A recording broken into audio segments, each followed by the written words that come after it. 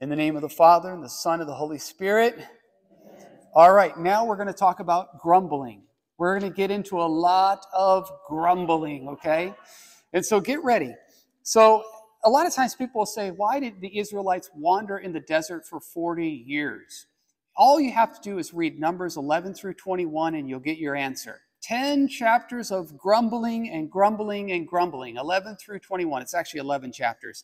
So if you start off in chapter 11, and let's just look at how chapter 11 starts. It said, the people complained in the hearing of the Lord about their misfortunes, and when the Lord heard it, his anger was kindled, and the fire of the Lord burned among them and consumed some of the outlying parts of the camp.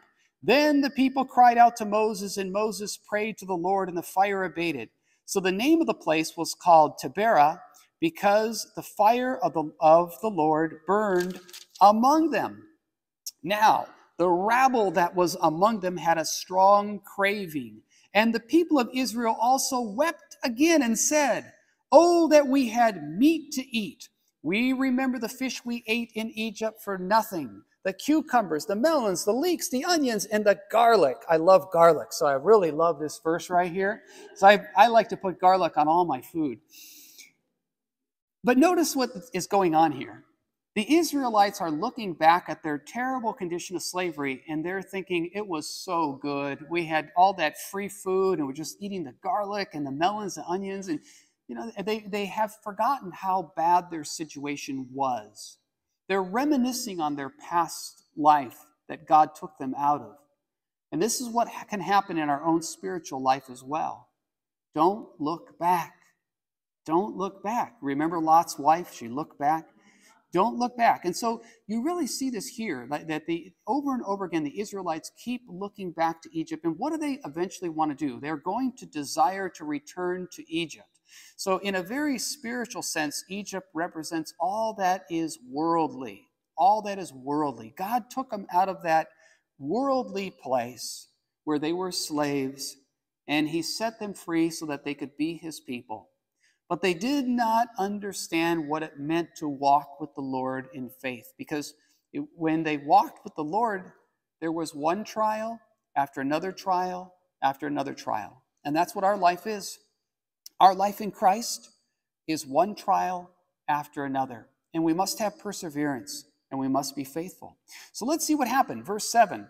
Verse 6. In verse 6 it says, but now our strength is dried up. There is nothing at all but this manna to look at. And that's really a key verse, because the manna is God's miracle and gift. God is giving them the gift of manna. He's doing a miracle 6 days a week, and they're going to despise the manna and desire to return to their slavery in Egypt. And many people do the same thing. They come into the church, they're baptized, they receive First Communion, confirmation, and they despise the Eucharist without even knowing that they're repeating the same mistake that the Israelites made in a similar way. And so they're despising this gift. Imagine if you could see a miracle every single day and eat manna every day. Wouldn't you be in awe? And this is really something, if we think about it. When we come to Mass every day, there's a miracle that takes place during the consecration. And it should change us. This is what happens when we come to Mass and there's true conversion. There's also ongoing transformation. The Lord is transforming each one of us. That's what he wants to do. And so we want to open ourselves to his will. There must be conversion for that transformation to take place. And so if we go to Numbers chapter 11, we see that as they begin their journey, what do they begin to do? The moment they leave the foot of Sinai, what do they begin to do? They begin to grumble. They begin to grumble, right? And so the journey, so it gets worse. So the people are already grumbling in chapter 11. We go now to chapter 12.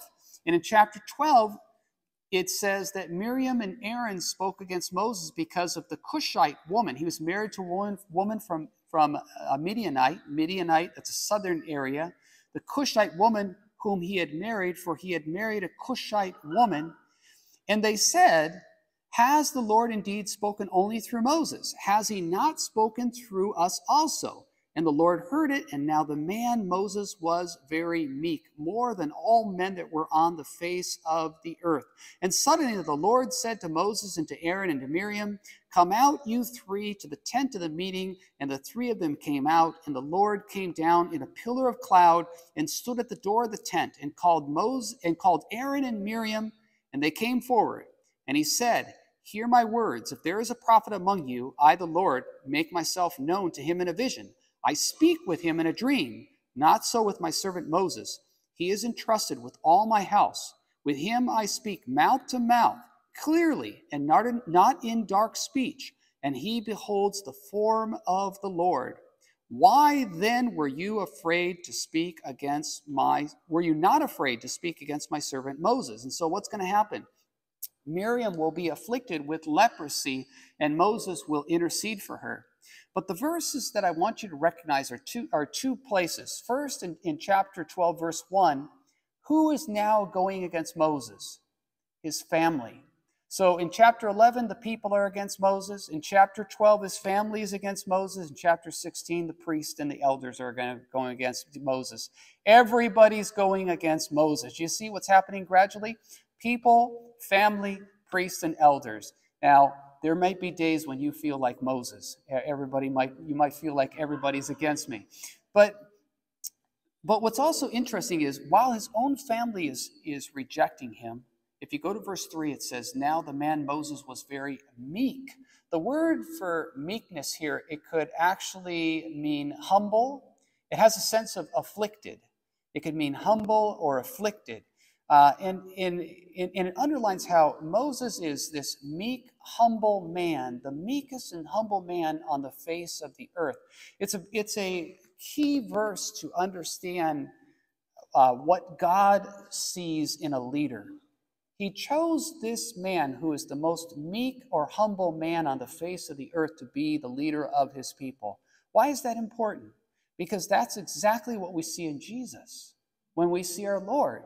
And it underlines what is really an ideal concept of leadership, to be meek and humble. And it's really important to see this because if you're involved in any ministry in the church, any type of ministry, in any way that you have any responsibility, to pray that you would be meek and humble in any type of leadership role that you might have, and that you would treat people in that way. So you can see that rebellion is getting worse and worse. In chapters 13 and 14, they send out 12 spies to go reconnoiter the land. They're going to go to the land. They're going to go throughout the entire promised land, and they're going to come back, and they're going to bring good news to the people of Israel. Do you like this? Good news? And so they go to the land. They look at the land. The 12 spies, one representing each tribe, 10 of them come back and they bring, instead of good news, they bring bad news, a bad report. And only 2 of them bring good news, and those are Joshua and Caleb, right? They're carrying a big thing of grapes, and they say, look at how fruitful this land is. God is going to give it to us. So 2 of them bring good news, 10 of them bring bad news. What do you think the people of Israel listen to? Do they accept the good news or the bad news? The bad news, right? They all accepted the bad news. They cried out and they said, we don't want to go into that land. And guess what God said? You don't want to go in? You don't have to go in. You're going to wander in the desert and your children are going to go in. So when you go to chapter 14, verse 22, okay? So if you go to chapter 14, verse 22, okay, it says, none of the men who have seen my glory and my signs which I wrought in Egypt and in the wilderness, and yet have put me to the proof these 10 times. How many times did they test the Lord? 10 times. How many commandments did they receive? 10 commandments, okay? How many plagues were there? 10 plagues. Are you guys starting to see a coincidence here? There were 10 plagues of judgment, then there were 10 commandments, and then there were 10 times that they tested the Lord to fall back under God's judgment. So they put the Lord to the test 10 times, okay? Very important. And have not hearkened to my voice. They haven't listened to the Lord's voice by being obedient. shall see the land which I swore to give their fathers. None of those who despise me shall see it, but my servant Caleb, because he had a different spirit and has followed me fully. I will bring into the land into which he went, and his descendants will possess it. Okay, and so what's amazing here is the concept between seeing God's glory and the miraculous signs. Did that bring conversion? Well, they didn't have conversion, so it didn't really matter when it came down to it. So the Lord says, you're going to wander in the desert. Now let's go now to verse 28. Say to them, as I live, says the Lord, what you have said in my hearing, I will do to you. Your dead bodies shall fall in this wilderness, and of all your numbered from 20 years old and upward, who have murmured against me, not one shall come into the land which I swore that I would make you dwell, except Caleb the son of Jephunneh and Joshua the son of Nun. But your little ones, whom you said would become prey, I will bring in. They shall know the land which you have despised. But as for you, your dead bodies shall fall in this wilderness, and your children shall be shepherds in the wilderness. How long? 40 years. And you shall suffer for your faithfulness until the last of your dead bodies lies in the wilderness, according to the number of the days in which you spied out the land. 40 days, for every day, a year, you shall bear your iniquity 40 years, and you shall know my displeasure. Now, the Israelites had already been in the desert for about a year and a half when this happened. So basically, they would walk in the desert for about how many more years? About 38 more years to complete the 40-year journey. That's really interesting. Well, you have a story in John's gospel where a man was afflicted with something for, I think it's in John chapter 5, 38 years. And so some scholars think that maybe John is looking all the way back to this incident here in the desert. That's kind of an interesting side note. But here we go. Now the people are rebelling against Moses. And when you get to chapter 16, and you go to chapter 16, now it's going to be leaders among the people, the priests and leaders among the people. And so it says, now Korah, the son of Ishar, the son of Kohath, son of Levi, and Dathan and Abiram, the sons of Eliab, and on the son of Peleth, sons of Reuben, took men, and they rose up before Moses with the number of the people of the Israel, 250 leaders of the congregation, chosen from the assembly, well-known men, and they assembled themselves together against Moses and Aaron and said, you have gone too far, for all the congregation are holy, every one of them, and the Lord is among them. Why then do you exalt yourself above the assembly of the Lord? And when Moses heard it, he fell on his face, and he said to Korah and all his company, in the morning the Lord will show who is his and who is holy, and will cause him to come near to him. Him whom he will choose, he will cause to come near to him. Now, what's happening here? All the leaders are now rebelling against Moses. Do you see what's happening? Numbers 11, all the people. Numbers 14, all the people. Numbers 12, Moses' own family. Numbers 16 and 17, the priests and the leaders. Now, when you start to do the math, you go, whoa, Moses is losing friends every day, every single day. And it really helps you to understand the books of the prophets, because many of the prophets, you take like Jeremiah, Ezekiel, Amos, they had very few friends as well. Okay, so you can see Moses is losing more and more and more friends. So what is the Lord going to do? Essentially, what's going to happen in chapter 16 and 17 is the earth is going to open up and swallow Korah and those who rebelled against him. What's really interesting is Korah, a priest, rebelled against the Lord, but his descendants, generations later, actually became instrumental parts of temple worship. So, his prodigy, you could say, generations later, they led worship in the temple under King David. So it's kind of an interesting story of how, a son will not suffer for his father's sins.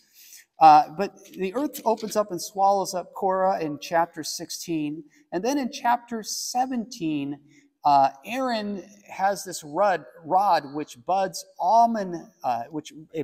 ripe almonds and almond blossoms to show that he's the true high priest. So it's one of the three things that will be kept in the Ark of the Covenant. You will have the 10 Commandments, the 2 tablets of the commandments, the rod of Aaron showing that he's the true high priest, and also a little bowl with manna. And so the point that I want to make in chapter 16 is, look at who's against Moses. Everybody is now against Moses.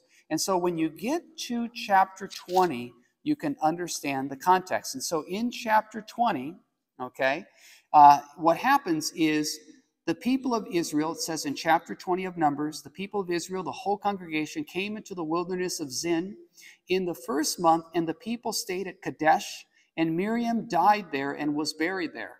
Now there was no water for the congregation, and they assembled together against Moses and against Aaron. Do you see how the people are constantly rebelling against Moses and Aaron? And the people contended with Moses and said, "Would that we have died when our brethren died before the Lord. Why have you brought the assembly of the Lord into this wilderness that we should die here, both we and our cattle? And why have you made us come up to Egypt to bring us to this evil place? It is no place for grain or figs or vines or pomegranates, and there is no water to drink." And Moses and Aaron went from the presence of the assembly to the door of the tent of meeting and fell on their faces, and the glory of the Lord appeared to them. And the Lord said to Moses, "Take the rod and assemble the congregation and Aaron your brother, and tell the rock before their eyes to yield water." Notice he has to speak to the rock, not to strike it, but speak to it. Tell the rock before their eyes to yield its water, so that you shall bring water out of the rock for them. So you shall give drink to the congregation and their cattle. And Moses took the rod from before the Lord as he commanded him. And Moses and Aaron gathered the assembly together before the rock, and he said to them, notice what he does, 3 big mistakes. "Hear now, you rebels, shall we bring forth water for you out of the rock?" So he's kind of assuming that he can do it, not God. You notice pride? With pride, it's the beginning of the fall. So, "Shall we bring forth water for you out of this rock?" And Moses lifted up his hand and struck the rock with his rod twice, and water came forth abundantly, and the congregation drank, and their cattle. And the Lord said to Moses and to Aaron, "Because you did not believe in me to sanctify me in the eyes of the people of Israel, therefore you shall not bring this assembly into the land which I have given them." And now this is really amazing. So Moses and Aaron, they lost faith for just a moment. They misrepresented God. They became prideful. They struck the rock a second time. They called the people a bunch of rebels. And they lost it for just one moment. They lost it for just one moment. And here's what our Lord said: "You're not going to bring them into the land." Imagine, this is really something amazing. Moses is the one who's the mediator of the covenant. And even as the mediator of the covenant, he will not lead them into the land. And we're going to pick up on this theme when we get to Deuteronomy. But I just want to say, look at how bad the rebellion has gotten. Finally, in chapter 21, you have the story of the people rebelling again. They're being bitten by these fiery serpents, a serpent which inflicted a fiery pain before they died. And Moses is commanded to make a serpent of bronze, and to mount it on a pole and hold it up. And if they just simply look at that serpent being held up on a pole, they would be healed. In the New Testament, in John chapter 3, verse 14, Jesus says that just as Moses lifted up the serpent in the wilderness, so the Son of Man will be lifted up, and he will draw all to himself. He uses that special phrase, being lifted up, 3 different times in John's gospel.